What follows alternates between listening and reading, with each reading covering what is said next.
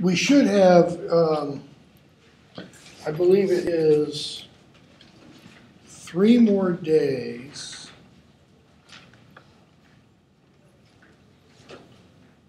Yeah, for Order of the Phoenix. Today's the 29th, the 3rd, and the 5th.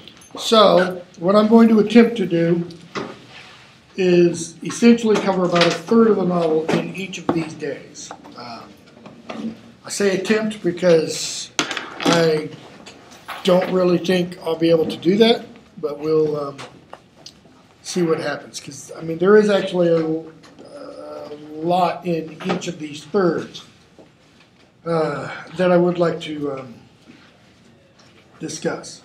Okay, beginning with chapter 1. Now, if you remember, in book 4,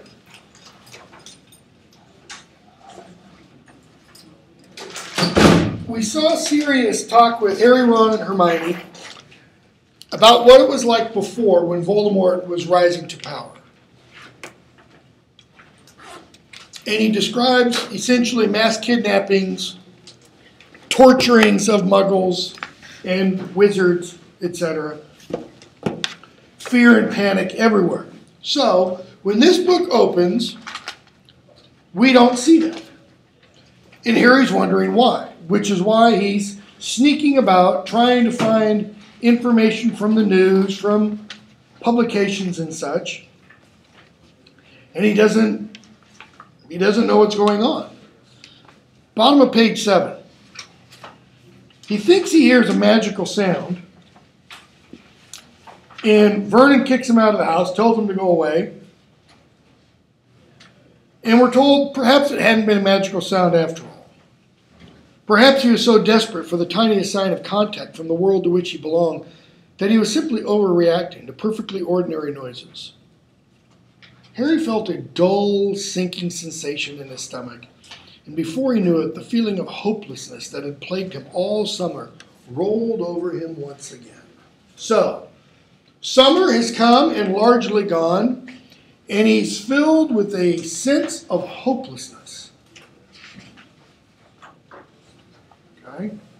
And then we get a long description about how his next day would begin. He'd get up at 5 a.m., so that he could pay the owl for the Daily Prophet. He would scan the Daily Prophet, or at least the first few pages. And we get snippets of letters he's received from Hermione and Sirius and Ron and such. And we're told that at the end of page 9. In the meantime, he had nothing to look forward to but another restless, disturbed night.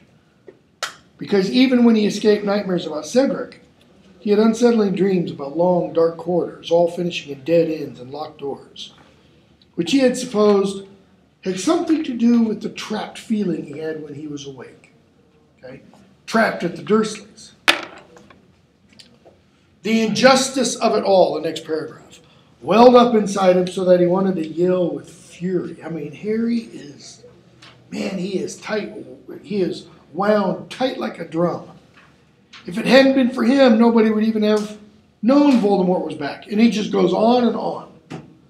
He's done all this stuff. He doesn't get any recognition. He doesn't get any praise. He doesn't get all this stuff. And we get adjectives describing him like furious and writhing with anger. All right? So he leaves the house, goes on for a walk up the street, goes to a nearby park. And he sees Dudley and his friends, page 11. And Harry's sitting on a swing, and he's thinking, come on, Dudley, turn around, look at me. I'm right here. And he knows if Dudley's friends saw him, they'd want to have a go at him, meaning they'd want to beat him up. He wouldn't want to lose face, Dudley that is, wouldn't want to lose face in front of the gang, but he'd be terrified of provoking Harry. It would be really fun to watch Dudley's dilemma, to taunt him, watch him, with him powerless to respond. And if any of the others tried hitting Harry, Harry was ready. He had his wand. Let him try. He'd love to vent some of his frustration on the boys who had once made his life hell. But they don't turn around, and Harry doesn't call them. Notice the language that's used. This is pretty important. Harry mastered the impulse to call after them. Okay? This impulse, this deep desire to go, yoo, I'm over here, come have a whack. Okay? Seeking a fight was not a smart move. He must not use magic. He would be risking expulsion again. Going back to book 2. Okay? So, he mastered this impulse. Self-control. Okay? Dudley's gang's voices die down. They all split. He hears one of them call Dudley, a couple of them call Dudley Big D. Bottom of page 12. And Harry kind of saddles up beside Dudley as they're walking home and says, "Hey, Big D." "Oh, it's you. So how long you been Big D then?" And they talk a little bit. What is Harry doing? He's provoking. Okay. Notice, middle of that page. Dudley said nothing. The effort of keeping himself from hitting Harry seemed to be demanding all his self-control. So Harry mastered his impulses. He practiced self-control. Now we see Dudley doing it. Do we ever see Dudley anywhere else in the previous 4 novels practice self-control? No. Especially when it comes to an opportunity to hit Harry. It's, let him swing. All right? So, Harry asks, "Who you been beating up tonight? Another 10-year-old? Dudley says he wasn't 10, blah, blah, blah, blah, blah. Bottom of that page. A muscle was twitching in Dudley's jaw. Is that ever a good sign? It gave Harry enormous satisfaction to know how furious he was making Dudley. He felt as though he was siphoning off his own frustration into his cousin, the only outlet he had. Remember when Dumbledore explained to Harry about the pensive? How you can get so full of thoughts and emotions, your mind just feels crammed. And so at times like that, he likes to siphon those thoughts off and put them in a pensive. Well, Harry didn't understand what Dumbledore was talking about. But notice this. It's as though Harry is using Dudley as his pensive. He's doing what? Siphoning off his own frustration and giving it to Dudley. Okay? Remember back at the end of book 2 when Harry and Dumbledore were talking, and Dumbledore says, "The night that he gave you that scar, I am afraid that Voldemort transferred some of his powers to you." And Harry reinterprets that. And he says, "Voldemort put a bit of himself into me?" And Dumbledore says, "I think so." What's Harry doing here? Well, yeah, but it's not his powers. It's his frustration, his passion, his anger. And notice what Harry takes from that. Satisfaction. Great satisfaction. Harry takes pleasure in causing what for Dudley? Displeasure. Pain. Frustration. Is that any different? That is, Harry's taking pleasure in Dudley's displeasure. Is that any different, really, from what the Death Eaters were doing when they were putting the Robertses up in the air at the Quidditch World Cup? No, it's not. So why is Harry doing this? This is unlike Harry, isn't it? It's unlike the Harry we saw in books 1 through 3 and almost all of book 4. Kind of losing his innocence. Kind of like there's a big Baltimore coming out. Okay. Follow up on that. It's like that piece of Voldemort, where it's like that power of Voldemort is rising in Harry. Well, why would that be? Because he's calling somebody else on, or displeasure, like you said. Okay. It's not like Harry. Well, Voldemort's being strong. Voldemort's back to power. And Harry's had quite a bit of contact with him. And Harry had, especially at the end of the last book, face-to-face contact. Okay? So now, Voldemort is back at full power. There's a connection with the two. There's a connection between the two, Dumbledore said. Dumbledore said, you know, when Voldemort is near you, your scar's going to hurt. Or when Dumbledore is what? Particularly feeling hatred really strongly, your scar's going to hurt. But what has happened between when Dumbledore said those words and now? Voldemort came back. How did he come back? Through Harry's blood. Through Harry's blood. So he can now touch Harry, and it doesn't hurt Voldemort. Okay? So I think that something that has happened as a result of that is now, when Voldemort feels really, really angry, it's not necessarily the case that Harry's head is going to feel like it's going to explode. I think it's that Harry's going to channel some of that anger also. So, they go on down the street, keep talking, and Dudley brings up Cedric. I hear you dreaming at night. Don't kill Cedric! Don't kill Cedric! Who's Cedric? Your boyfriend? Shut up, says Harry. Shut up, Dudley. Page 15. I'm warning you. Oh, come and help me, Dad. Mom. Dudley backs into the wall, which is kind of interesting.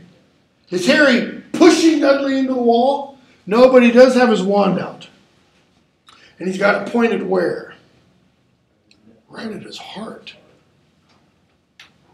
Harry was pointing the wand directly at Dudley's heart. Harry could feel 14 years' hatred of Dudley pounding in his veins. In other words, his heart is racing.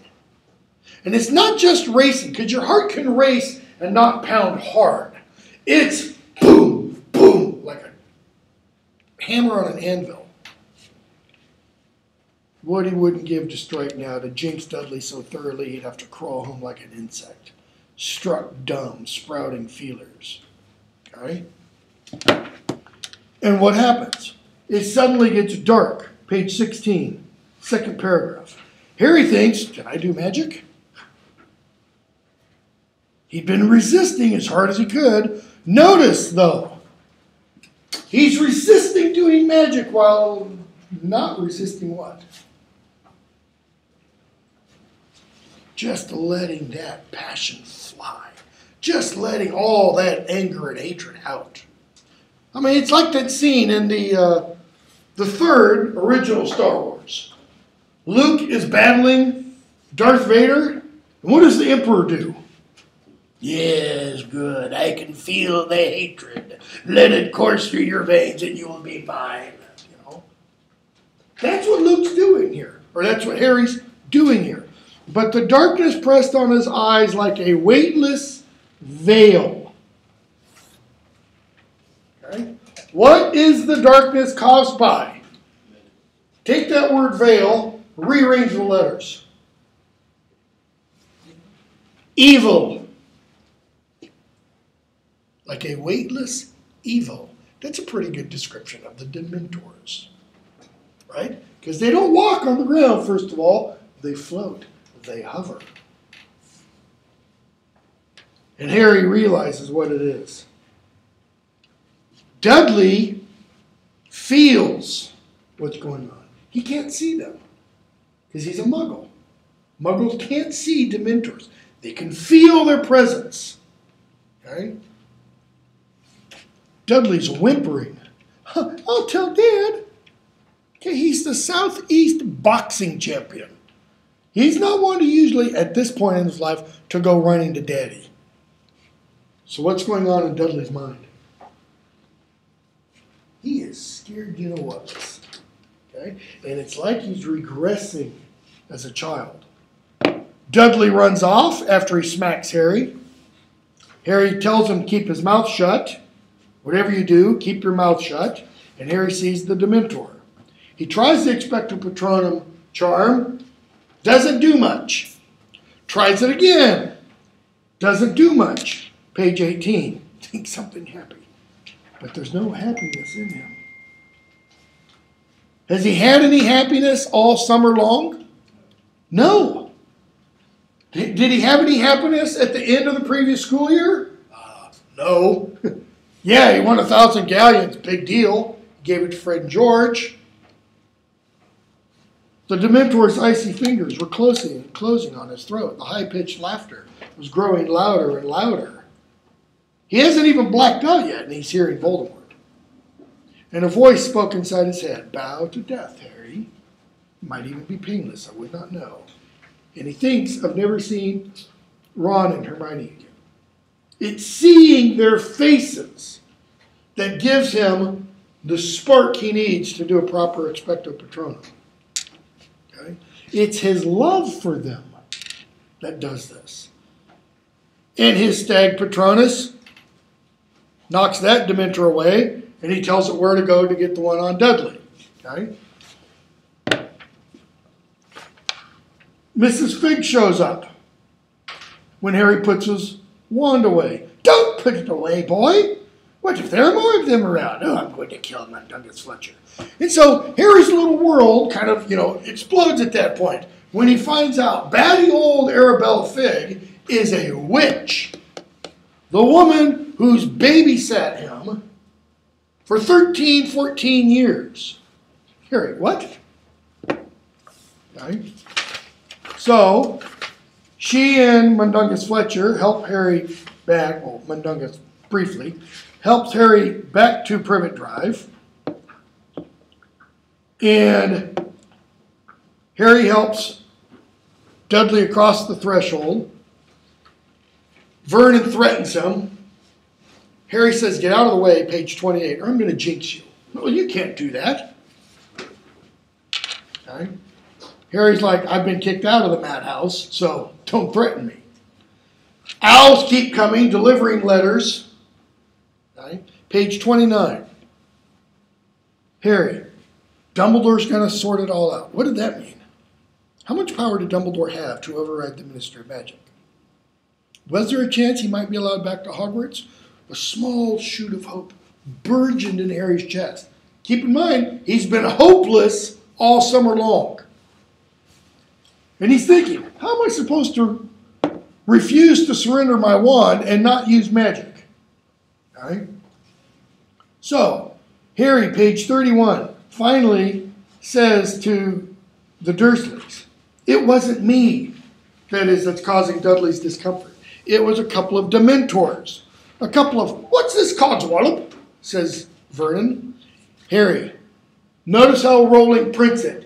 Dementors, like idiot. Okay? Two of them. And what the ready hell are Dementors? They guard the wizarding prison, Azkaban, says Aunt Petunia.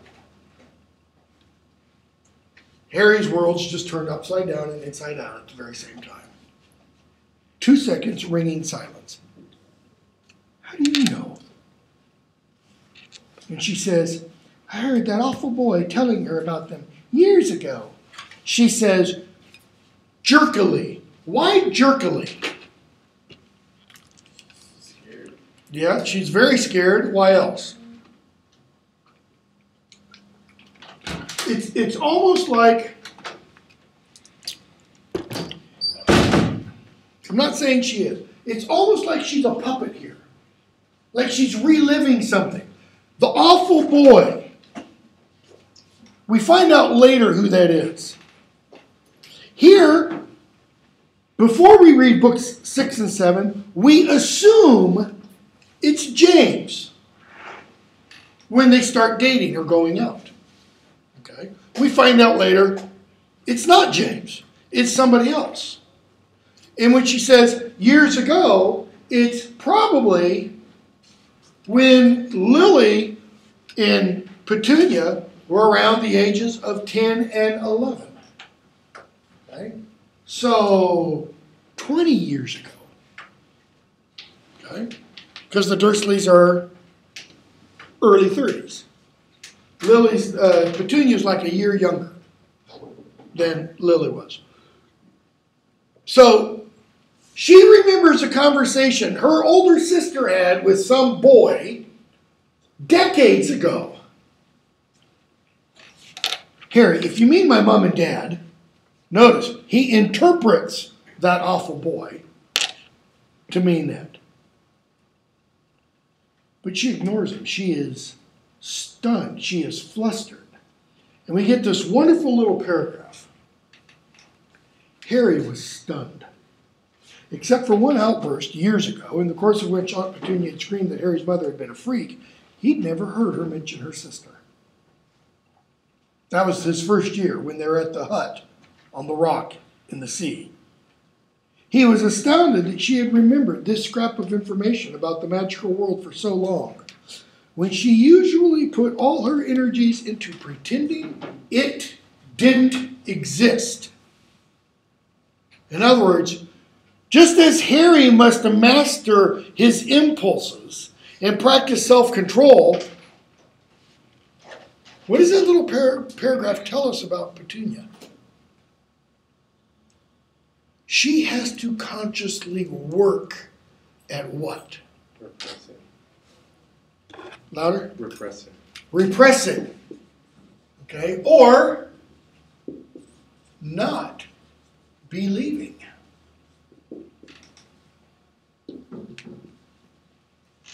In magic. Or another way of putting it, not believing in the invisible world. Why suggest this? I was just teaching Philosopher's Stone to my other class this morning. We're not doing all of the Harry Potter things. And we did the Mirror of Erised. And something struck me for the first time. And I've been teaching these things for years, and I've read them many, many times. And it's the scene when Harry looks in the mirror, and when he first sees his mother, we're told she's smiling and waving at him. What does the fact of her waving suggest? Or what does that show? Familiarity. Familiarity. She sees him. It's not merely Harry looking in and seeing the deepest desire of his heart, which is seeing himself surrounded by his family.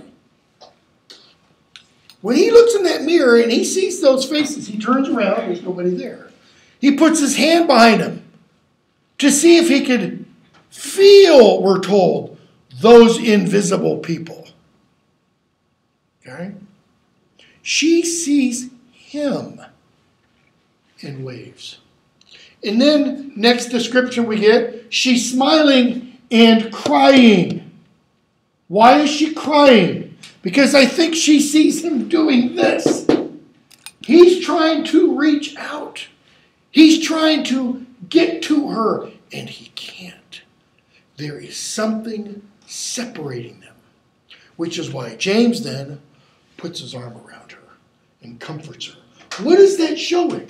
Just like, I think, those echoes with the wand at the end of book 4, what Harry is seeing in that mirror is real. It's not something that he is projecting. It's like the mirror has done what? It's opened up this. Or, to use language from the end of this book, it pulls aside the veil that separates this world from this world. What does Dumbledore tell Harry at the end of book 1? To the well-organized mind, death is what? But the next great adventure. Death is not the end. Okay? If you're an atheist, you think death is the end. That's it. You die, your body rots. Your atoms and molecules dissipate. What you think of as your consciousness isn't really real. It is merely electrochemical reactions going on in the brain. What you think of as your soul doesn't exist. It will cease. Dumbledore says, when you die, all that is merely is an opening to what? Another kind of existence. Another maybe level of existence. Okay? Uncle Vernon opens his mouth and closes it again. Does it again. So these actually exist. The Demency Whatsits. And Petunia nods her head. What does her nodding her head mean? She is acknowledging this. What did they tell Hagrid when they were on the hut? In the hut, on the rock, in the sea. We swore we'd stamp this nonsense out of him. But what if you can't stamp the nonsense out? What if the nonsense reaches out and bites you? Okay? So, Harry gets another letter. Tells him I've got to go to a meeting, a hearing, about whether or not I'm going to get kicked out of school and such. All right? And he keeps getting letters, page 35. He starts to get pissed off. His temper was rising again. Wasn't anybody going to say, well done for fighting off 2 Dementors single-handedly? Mr. Weasley and Sirius were acting as though he'd misbehaved. And they were saving their tellings off until they could ascertain how much damage had been done. Harry's thinking, what? I saved my life. I saved Dudley's life. Okay? So, Vernon wants to know, how did these Dementoids, he uses a variety of words, get here? Harry, no idea. And then he says, well, okay, he must have sent them. Who? Lord Voldemort. Wait, hold on. I've heard that name. That's the chap who murdered my parents, page 37. But he's gone. The giant bloke said so. He's back, says Harry. Now look at this paragraph. It felt very strange to be standing here in Aunt Petunia's surgically clean kitchen. What does the surgically clean imply? That there was no mistakes. Okay, no mistakes. What else? Why do you have a surgically clean operating room? What does that mean? No bacteria. In other words, nothing invisible. Nothing that can't be seen is going to harm you in this room. It's sterile, which means dead. There's no life. Okay? Beside the top of the range fridge, meaning only the best for the Dursleys, and the widescreen television in the kitchen. How many people you know have a widescreen TV in their kitchens? And talking calmly of Lord Voldemort to Uncle Vernon. The arrival of the Dementors in Little Winging seemed to have caused a breach in the great invisible wall that divided the relentlessly non-magical world of Privet Drive and the world beyond. Here's Harry's world. This is the world beyond.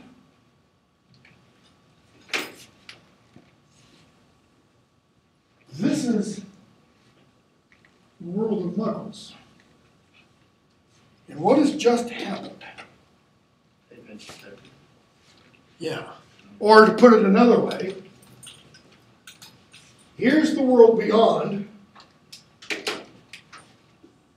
Here's the world of the Dursleys, Muggles, everyday reality that we're aware of. And that's what's happened. So that now, this is doing what? It's bleeding into what we experience here, right? And we can skip for a moment and go to the beginning of book 6. Because what do we see at the beginning of book 6?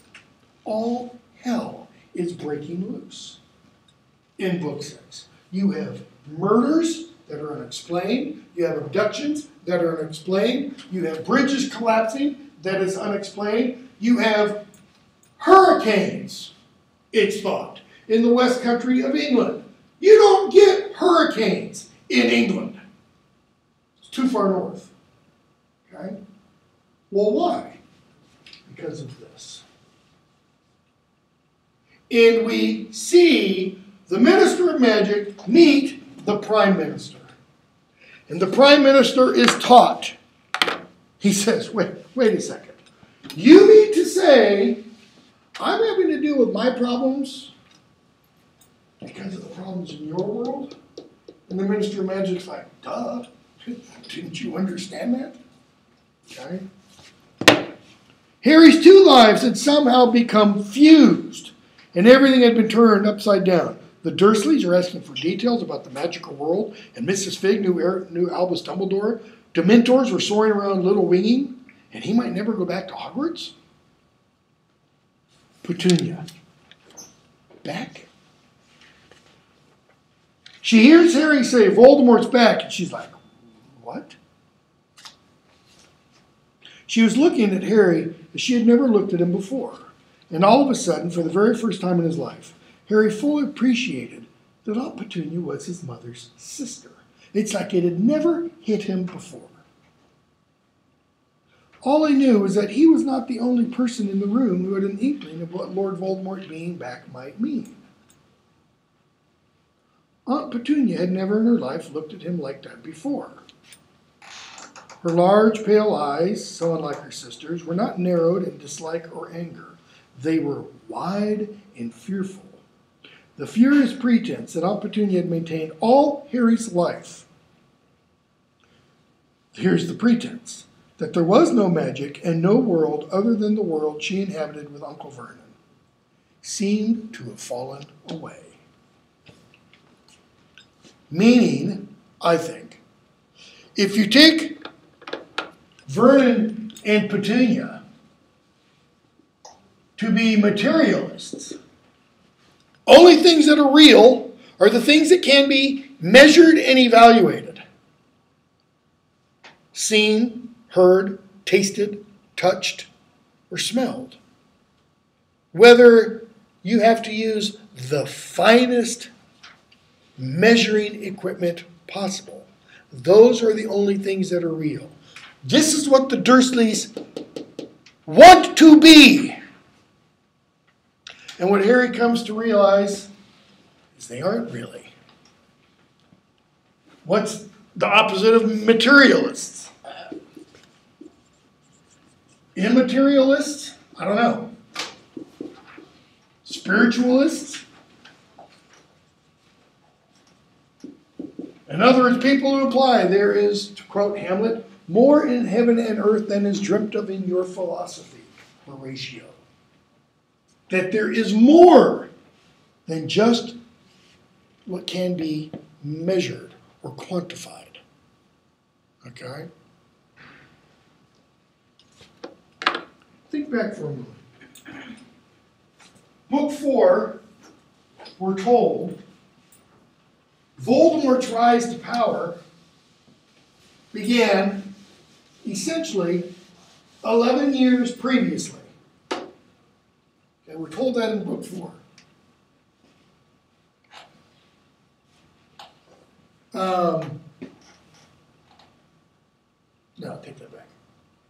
Voldemort's rise to power began about 11 years before Harry's birth. When would that have been? This is when Lily started school. Yeah. Same year Lily and James started school. So Voldemort's rise to power begins about the same time as Lily goes off to Hogwarts. Okay?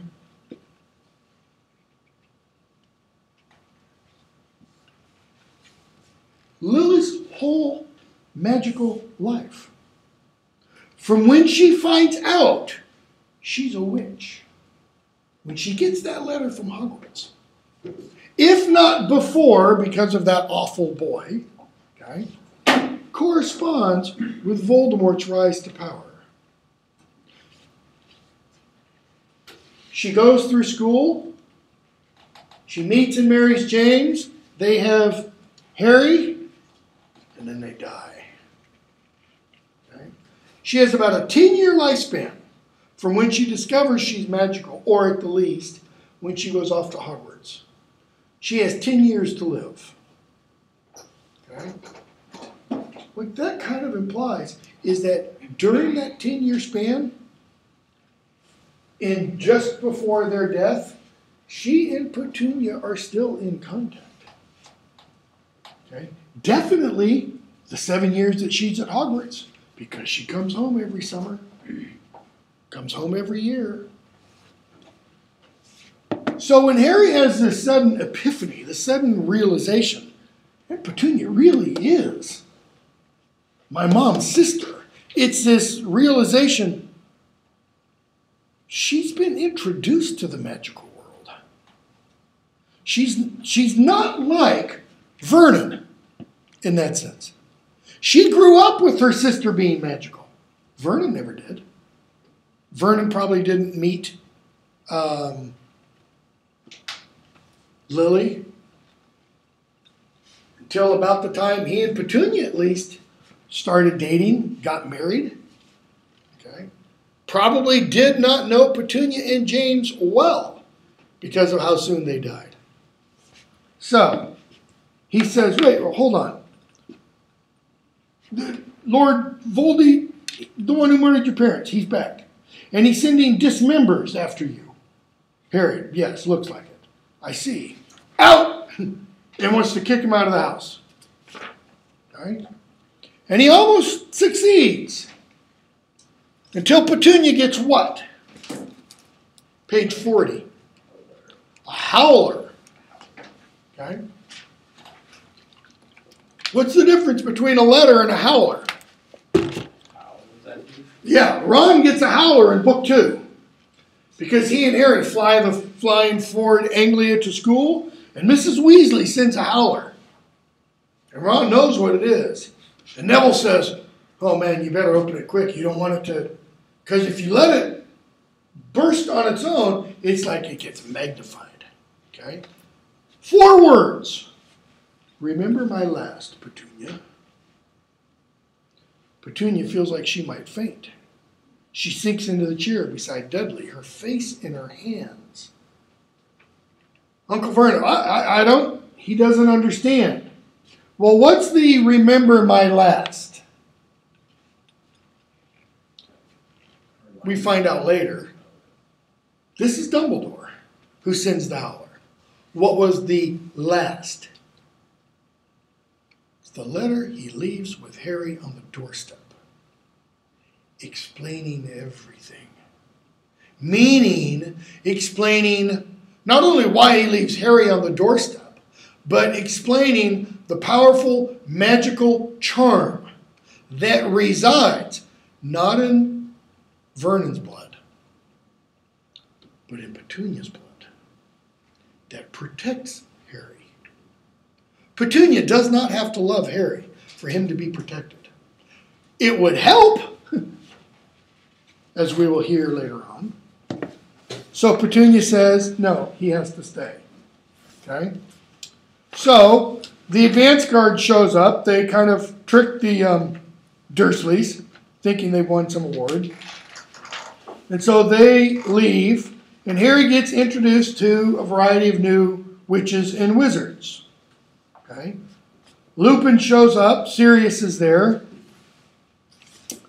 We meet Nymphadora Tonks, a brand new Auror. We see the real Mad-Eye Moody. Okay?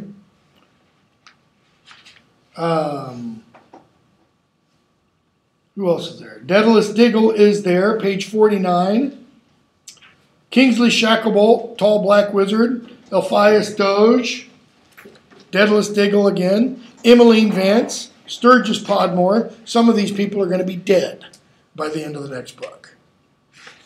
Okay? So they've come to take Harry away. In Moody, page 54, disillusions Harry. Harry, you need to what? Disillusionment charm. Lupin says you've got an invisibility cloak, but it won't stay on while we're flying. This'll disguise you better. Here you go. Hits Harry on the top of his head with his wand, and Harry feels as though Moody had smashed an egg there.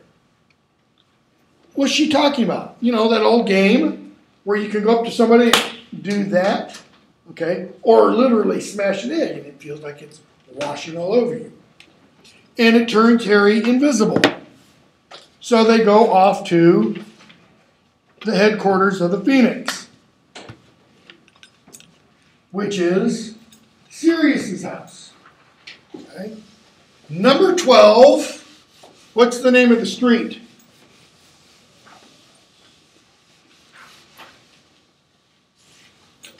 I want to hear one of you pronounce it rather than me. Grimald. Grimold. Grimold Place. It is a grim old place.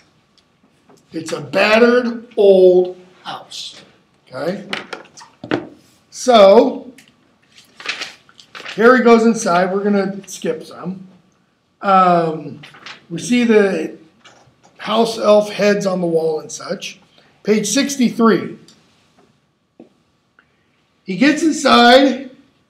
He meets up with Ron and Hermione, and we're told, as soon as he sees them, he feels good. But page 63, right about in the middle of the page, Harry's like, I wanted answers, and you guys didn't write. Ron, we wanted to give them to you, mate. Harry, yeah, well, Hermione's already said, that you swore not to tell me. The warm glow that had flared inside him at the sight of his two best friends was extinguished as something icy flooded the pit of his stomach. What's the something icy? Okay. Notice the warm glow that had flared inside him. What enabled him to create the Patronus? Side of their faces. Yeah. His love for Ron and Hermione. So he sees them again when he arrives at Grimmauld Place. And his chest just kind of gets buoyed up by them. But now, boom, it's like ice. Why? Because he rather felt that he'd like Ron and Hermione to leave him alone. Why? Because he's been alone all summer, and he hasn't been in on things. He's been left outside. Okay? So what does he start doing? Page 65. All caps.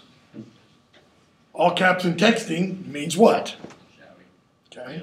He is blowing his stack here. And Ron and Hermione are like, Harry, we're not your enemies. Okay? So they go on downstairs.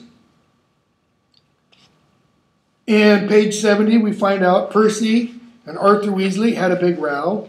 Percy's moved out of the house, which Harry cannot believe. He finds out Dumbledore is no longer held in a high standing. Okay? The Ministry of Magic is working against him. And page 72, Harry gets more information about Percy and Arthur. And Ron says, Percy said Dad was an idiot to run around with Dumbledore, that Dumbledore was heading for big trouble, and Dad was going to go down with him, and that he, Percy, knew where his loyalty lay, and it was with the Ministry. And if Mom and Dad were going to become traitors to the Ministry, he was going to make sure everyone knew he didn't belong to our family anymore. He packed his bags the same night.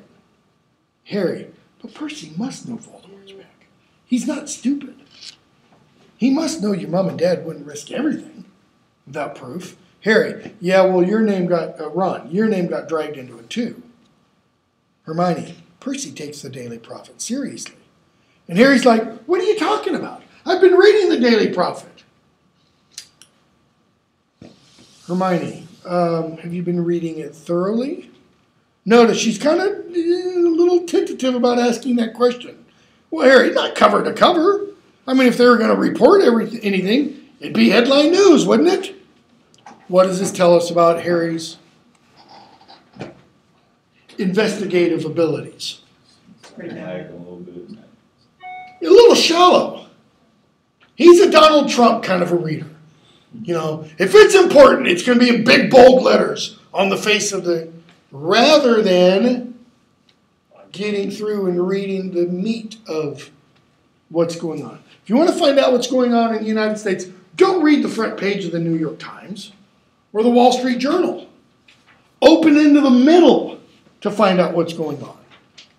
I'd say personally, don't read the New York Times at all, but you know, that's me. Okay? So, Hermione said you need to read it cover to cover to pick up what's been going on. Harry, but I'd have seen, not if you're not been reading all of it. Okay? So what does he find out? Daily Prophet has made out that Dumbledore is trying to get Fudge's job and is crazy, and that Harry is crazy. Okay? So, what else do we find out about Dumbledore? He's been sacked from the Wisengamot, which was that trial or that group of judges that Harry saw when he went into the Pensieve. Okay? And we get the next chapter, the Order of the Phoenix. They have their big meal. All the order is there, except for Dumbledore and Snape, and a few others. And Mrs. Weasley says, all right, children, time for bed. Sirius, not just yet, Molly. And he looks at Harry and says, I'm surprised at you. That's the first thing you do, is start asking questions about Voldemort. Harry, I did. I asked Ron and Hermione. But we're not allowed in the order, so and Mrs. Weasley, right, quite right, too young. Sitting bolt upright in her chair, fists clenched upon it, you know, stiff, uptight lady, in other words. Harry, Sirius, since when did someone have to be in the Order of the Phoenix to ask questions?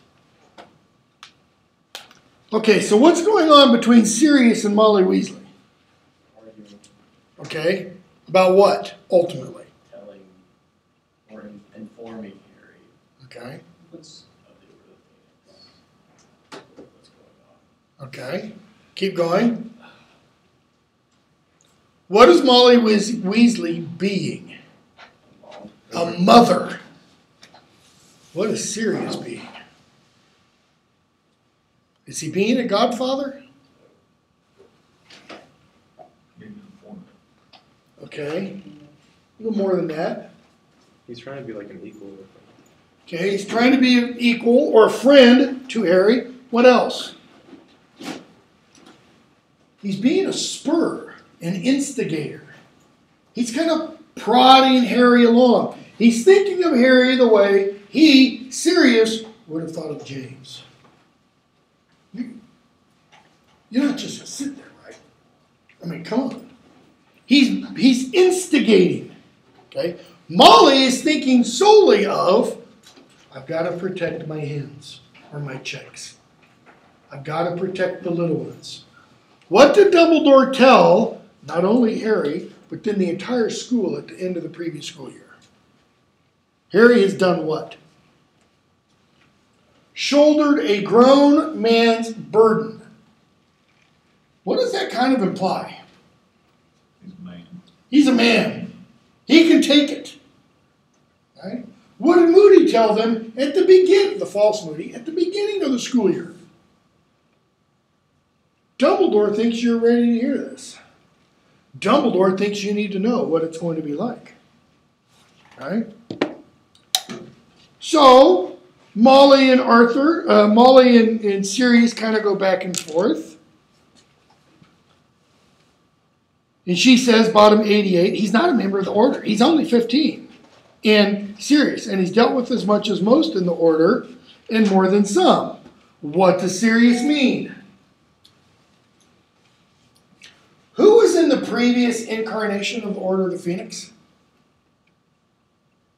Mundungus Fletcher, Arabella Figg, bunch of dead people, Mad-Eye Moody, Remus, Lupin, Sirius Black, James and Lily Potter. What about the Weasleys? Nope. They weren't in it. Okay? Sirius is saying, don't talk to me about the damn Order of the Phoenix. I know what the Order of the Phoenix is. And Harry has done, as he says, as much as most in the order and more than some. Who does he mean? And more than some. Shut up, Molly. Sit down. No one's denying what he's done, but he's not a child. He's not an adult either. Well, what is he then? He's an adolescent. In between. Really? Is an adolescent really in between? It's an interesting question. I don't think so. 14-year-old who kills somebody with a handgun is not a child. 14-year-old who beats the life out of somebody else is not a child. They know what they're doing. Okay? That is an adult and ought to be tried as an adult. He's not James. See, that's what she's getting at. She's not getting at he's a child. She's getting at you're equating him with his father. What's she worried about? Where's James? Dead.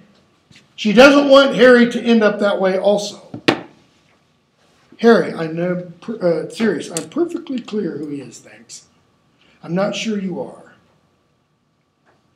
Sometimes I think you think he's your best friend. Harry, what's wrong with that? What's wrong, Harry, is that you are not your father, however much you might look like him. You're still at school, and adults responsible for you should not forget it. Sirius is like, whoa, whoa, whoa, whoa.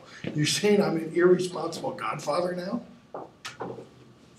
Meaning you've been known to act rashly, Sirius. And she mentions Dumbledore's instructions. Okay? So, Lupin intervenes and says, I think Harry should get the facts from us rather than from other sources. Kind of implying that he knows about the extendable ears. Okay? And finally, Arthur chimes in because she turns to Arthur for help.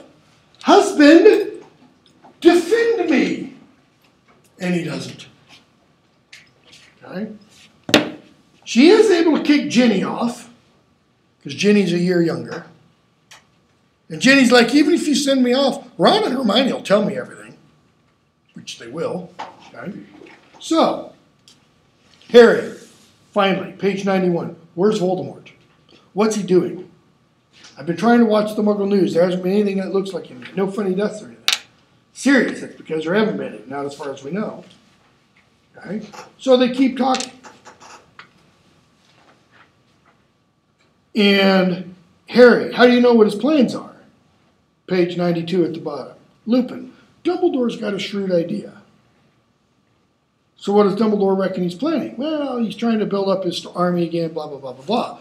Notice, there's no information that Snape is a spy and is feeding us information. Right? So they talk about how difficult it is because of the Ministry's attitude.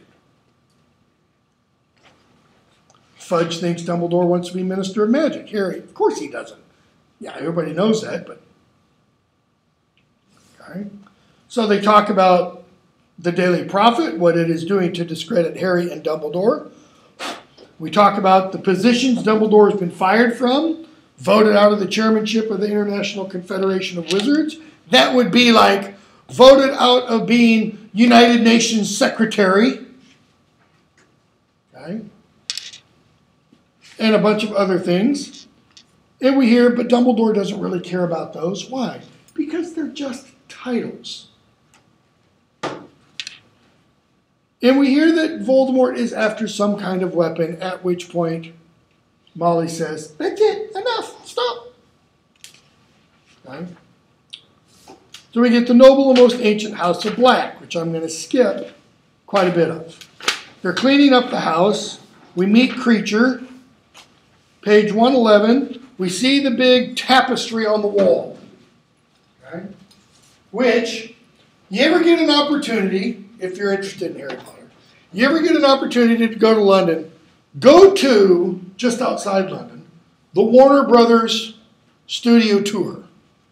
The real one of the Harry Potter Warner Brothers studio tour, which is where they have all the props for the films. The actual tapestry, because they made an actual tapestry for this. Okay, it's pretty amazing. I can't stand the films. I absolutely detest the films. I had no desire whatsoever to go to this.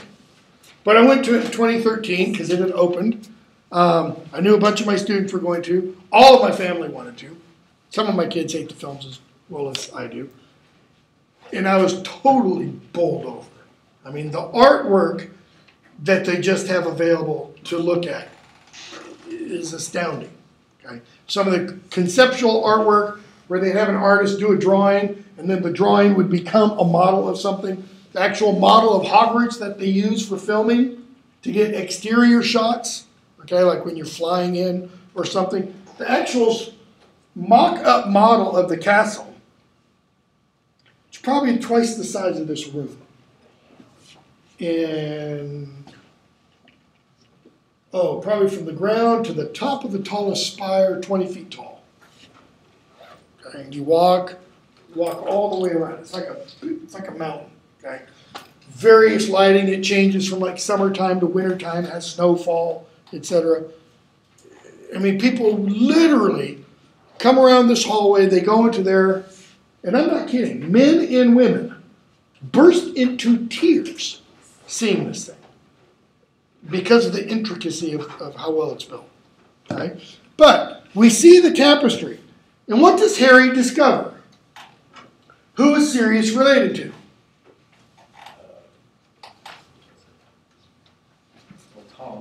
Tonks and Weasleys and the Malfoys. Why? Because all purebloods are related because they had to intermarry. Okay? And what do we find on this tapestry? Names have been removed. Nymphador's name, Tonks' name, has been burned off. Sirius's name has been burned off. His brother's name has been burned off. Okay. I'm going to skip a bunch. Go on to the Ministry of Magic. Here he goes for his hearing. He ends up late because they changed the meeting room. He goes into the hall with Mr. Weasley, and he sees this statue. And the statue is of a wizard standing kind of like this, standing up. He's got flowing robes, kind of like Gilderoy Lockhart, long flowing hair with the hat, holding his wand up, drop-dead gorgeous swimsuit model witch kind of next to him, looking up adoringly. Okay. House elf and goblin in centaur, kind of at their feet.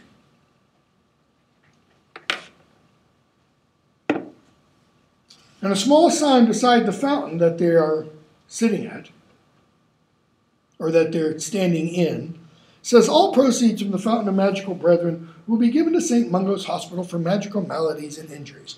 Notice, from the Fountain of Magical Brethren. What does the brethren imply? Equality. Witches and wizards and house elves and goblins and centaurs living in harmony and peace. Okay? So, Harry gets down to his hearing. He goes through the Department of Ministries, or he hears the voice in the essentially the elevator say the Department of Mysteries.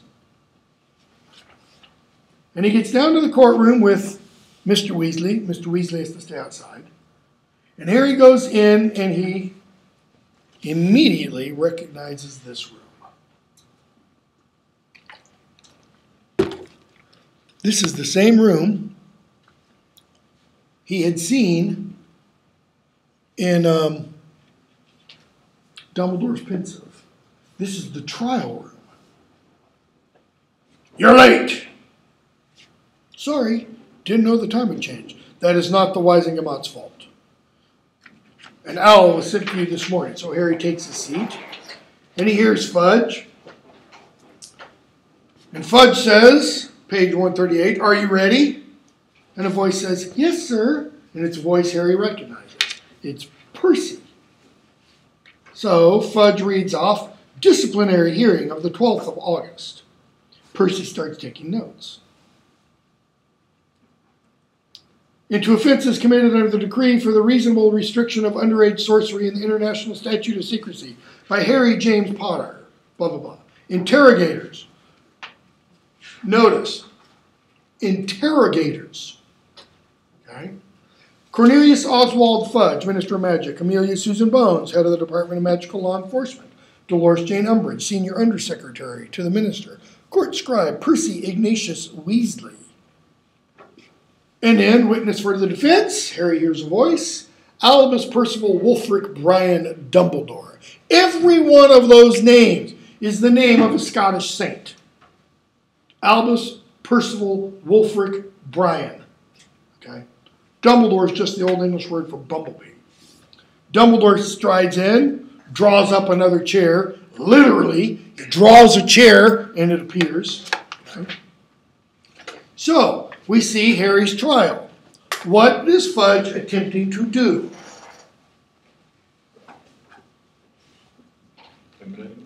Intimidate. What else? What does Fudge want out of this trial? What does every prosecutor want? Confession. A conviction.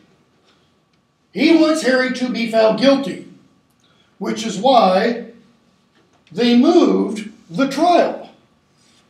Okay? Dumbledore says, "Yeah, I got notice mid-flight.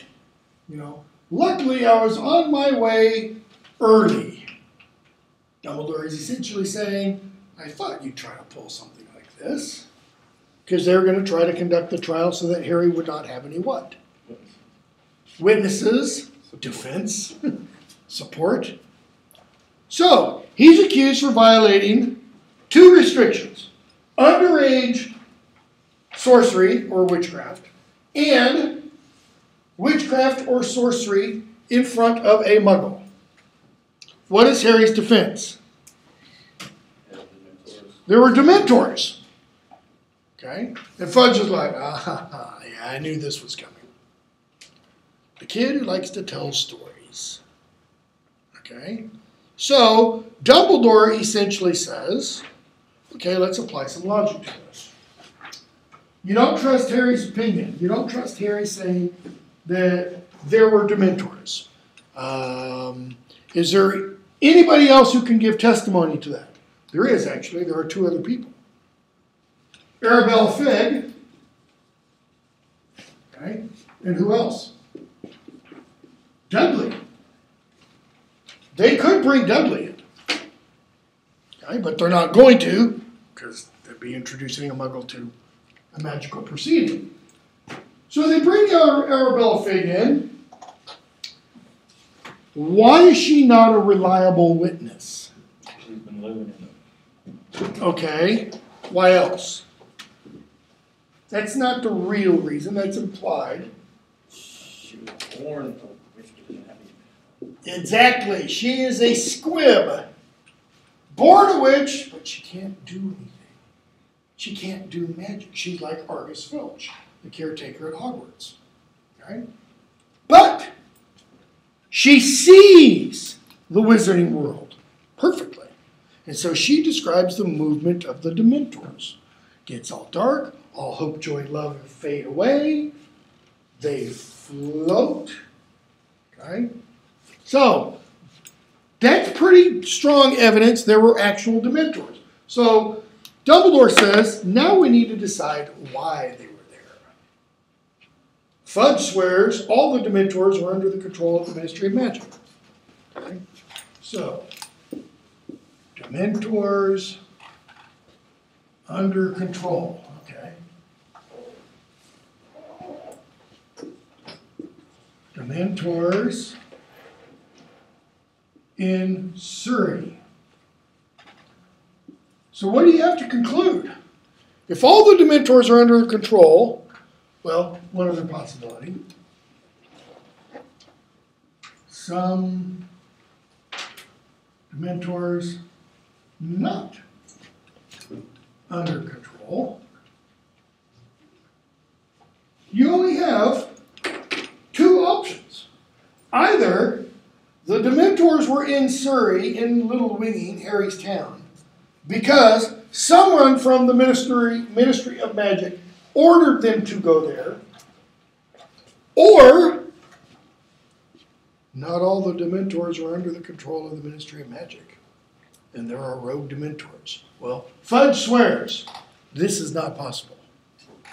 If this one is not possible, then the only other option is somebody ordered them there. And if that's the case, and there really were Dementors there, then Harry had every cause to use magic. And so he gets off.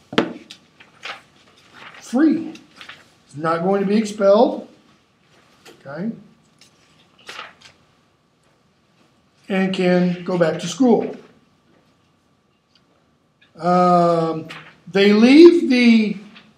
Harry leaves the courtroom, page 154.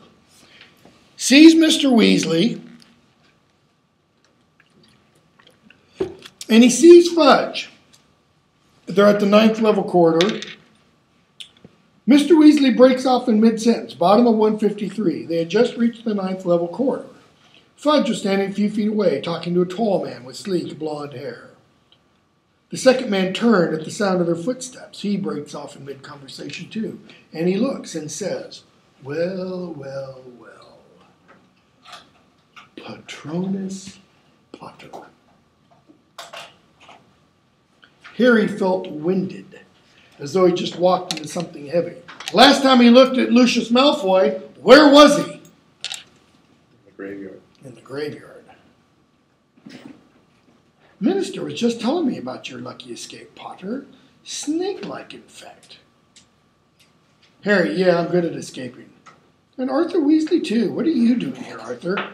I work here. Not here, surely. I thought you were up on the 2nd floor. Harry, what are you doing here? Turns the tables. I don't think private matters between myself and the minister are any concern of yours, Potter. Just because you're Dumbledore's favorite boy, you must not expect the same indulgence from the rest of us. Okay? Notice, Malfoy calls him Patronus Potter. Savior Potter. What do we find out in Book 7? Harry is called the Chosen One. Okay? The Anointed One. So, Harry wonders, bottom of 155, is Fudge under an Imperious curse? And Mr. Weasley says, don't think it hadn't occurred to us, Harry, but Dumbledore thinks Fudge is acting of his own accord at the moment, which isn't a lot of comfort. Okay? So they go home, and they have a party.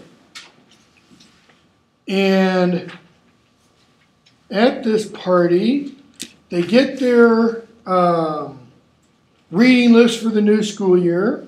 We find out Hermione and Ron are prefects, going to be made prefects, which really bugs Harry, because he's thinking, Ron? Really?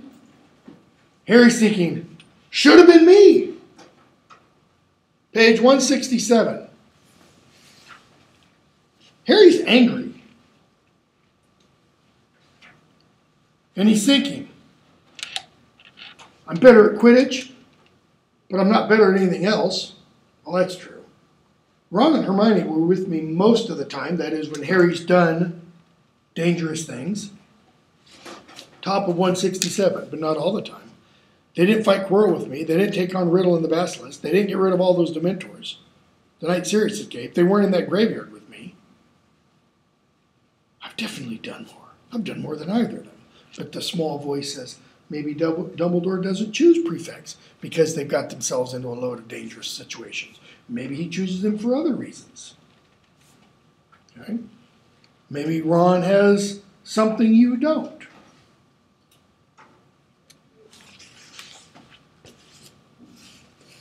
So Harry goes down to the party. And Mrs. Weasley mentions to Moody that there's a boggart upstairs.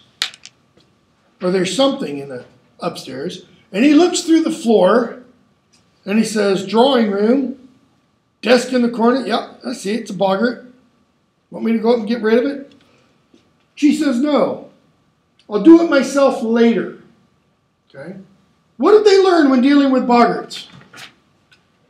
You can transform into what you fear. Transform into what you fear. So you need to use the ridiculous charm. And what else does Lupin say? It's really best not to go after them one-on-one. Okay? Because if you can get them so that they keep transforming, you get them when they're weak. But Mundungus being Moody being an Auror, he can handle it. Is Molly Weasley an Auror? No. Okay? So, page 173. Moody thinks he has something neat to show Harry. A picture of the old Order of the Phoenix. Found it last night when I was looking for my spare invisibility cloak. Okay, that implies he has more than one. Seeing as Podmore hasn't had the manners to return my best one. This is Sturgis Podmore. So Moody says, there's me. There's Dumbledore. There's Daedalus Diggle. There's Marlene McKinnon. She was killed 2 weeks after this take was taken. That's the first death. Okay. They got her whole family. We don't know how many that means. That's Frank and Alice Longbottom. They're not dead, but they might as well be. Poor devils. There's Emmeline Vance. You've met her. She'll be dead by the end of the next book, by the way. There's Lupin. Benji Fenwick. He copped it too. Only ever found bits of him. That's 4 dead or maimed. Move aside there. He moves people. Edgar Bones. Brother Amelia Bones. Where did Harry meet Amelia Bones? In the trial. What was one of the things that helped him get off? She said, you can produce a corporeal Patronus? Harry's like, what? He doesn't understand the word corporeal. You can make a physical Patronus. He goes, yeah. How long have you been doing it? Since 3rd year. That's impressive magic. And Fudge says, it doesn't matter how impressive the magic is. Makes you kind of wonder whether Fudge can. Okay? So, Edgar Bones, her brother, was a member of the Order of the Phoenix. They got him and his family too. He was a great wizard. Sturgis Podmore, Caradoc Dearborn, never found him. Hagrid was a member.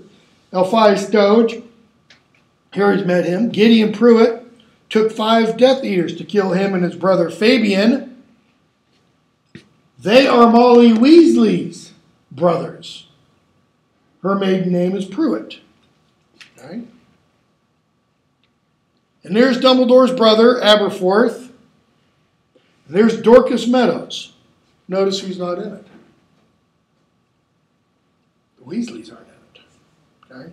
Neither are James and Lily. I said earlier James and Lily were But it's almost like they were honorary members because Dumbledore was at work trying to keep them safe and protected, as was the Order of the Phoenix. Okay? And Harry thinks, as Moody goes on, that's supposed to make me feel good. Because look, 9 of the, and I don't remember what the total number is, it's like 18 or so. Half of them are dead or insane.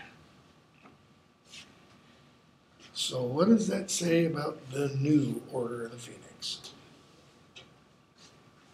If Voldemort is back to full power, well, what's going to happen? So Harry makes his way upstairs and he hears Mrs. Weasley. And she's sobbing. And he goes by that room and he sees Ron dead on the floor, Hermione dead on the floor, Bill, Charlie, Ginny, Arthur, Harry. Because Mrs. Weasley can't get rid of the boggart. Harry tells her to get out of there. Lupin comes in. He says, it's just a boggart. Bottom 176. I see them dead all the time. All the time. I dream about it. Sirius comes in. Mrs. Weasley, don't tell Arthur. I don't want him to know. Harry, I'm sorry. I'm not even able to get rid of a boggart. Harry, don't be stupid. She says, I'm just so worried. Half the family's in the Order. It'll be a miracle if we all come through this. And Percy's not talking to us. What if we die? Her implication is, before we make up with Percy. Who's going to look after Ron and Ginny? Lupin, Molly, that's enough. This isn't like the last time. The Order are better prepared. We've got a head start. We know what Voldemort's up to. And she, come on, it's about time you got used to hearing it. Okay? Sirius, don't worry about Percy. He'll come round. It's a matter of time before Voldemort moves into the open. And once he does, the whole ministry is going to be begging us to forgive them. And he says, and don't worry about Ron and Ginny. You think we'd let them starve? No, but she's thinking, Sirius, you as parent to my children. Okay.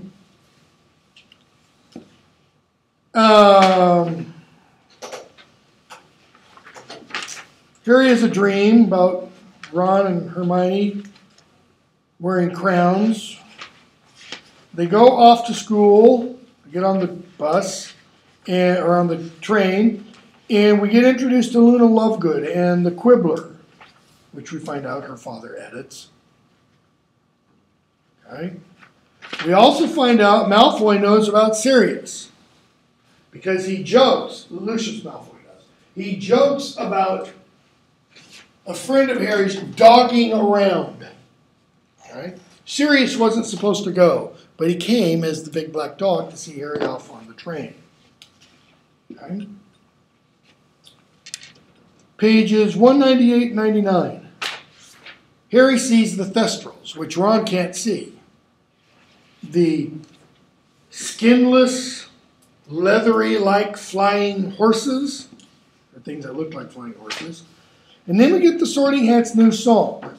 And Harry notices up at the high table, there's a new teacher. It's the one that was one of the Inquisitors, Dolores Jane Umbridge. Okay.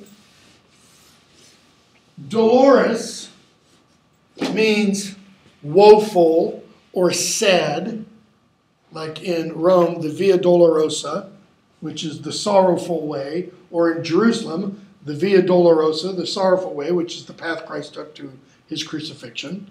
Okay, and umbrage means to take anger at something. So the Sorting Hat sings a new song. In times of old when I was new, and we'll finish with this. In times of old when I was new and Hogwarts barely started, the founders of our noble school thought never to be parted.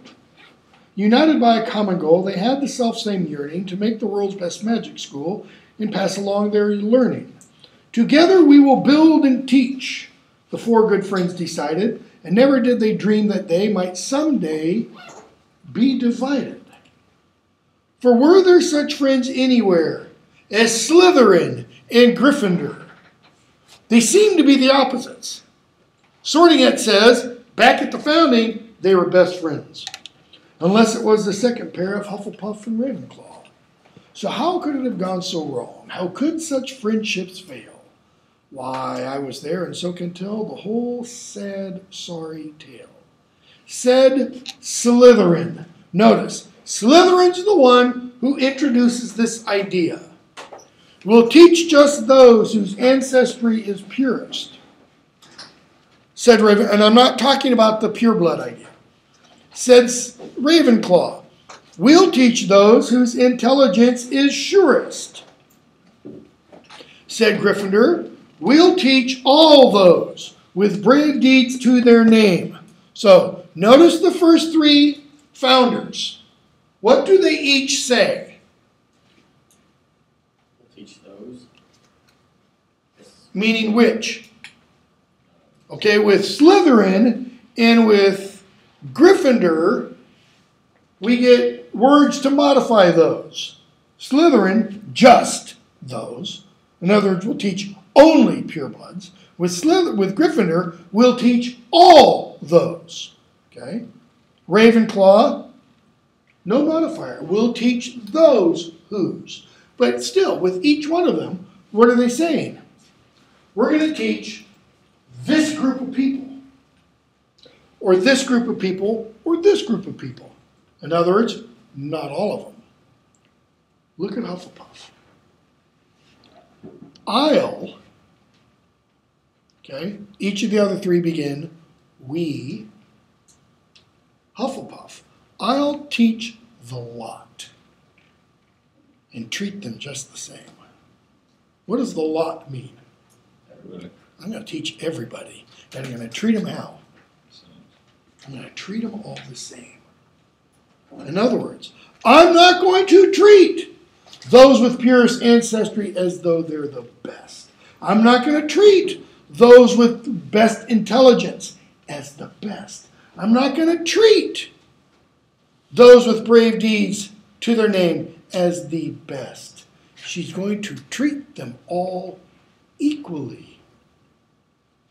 And she doesn't use that royal we, like she's putting on airs. These differences caused little strife when first they came to light, for each of the four founders had a house in which they might take only those they wanted. So, for instance, Slytherin took only pure-blooded wizards of great cunning, just like him, and only those of sharpest mind were taught by Ravenclaw, while the bravest and the boldest went to daring Gryffindor. Good Hufflepuff, what does she do? She takes the last kids to get selected for the sports team in PE. Meaning what? Who does she take? Well, Yeah. Think of what Dobby tells Harry when he first meets him. The refuse, the outcast, the disconnected, those that nobody else wants. That's who Hufflepuff takes. Okay? We'll stop there. We'll pick up with the Sorting Hat sometime.